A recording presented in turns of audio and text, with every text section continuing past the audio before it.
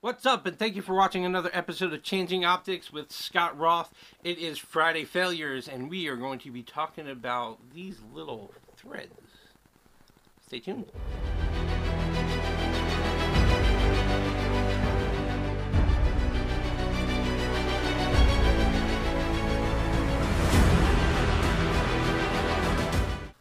What's up, everybody, and thank you for watching Changing Optics with Scott Roth. And today, for Freaking Idiot Friday, I wanted to talk about tiny little thread pieces that you can keep an eye out for. As you grow your photography and you start getting into tripods, mounts, and all different ways to manipulate your photography, you're going to want to keep an eye on this. So, several years ago, when I started doing this, I kind of had a freaking idiot moment, and I noticed this little thing, and ever since then, I keep an eye on it.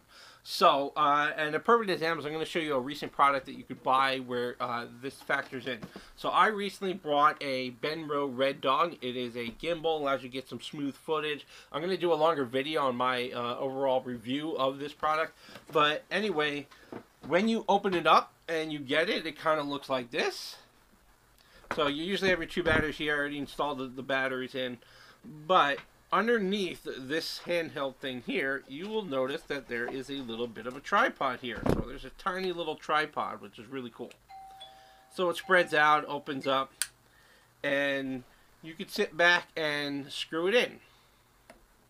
The problem is that the thread that's on the mount and the thread that is underneath the handheld part doesn't fit.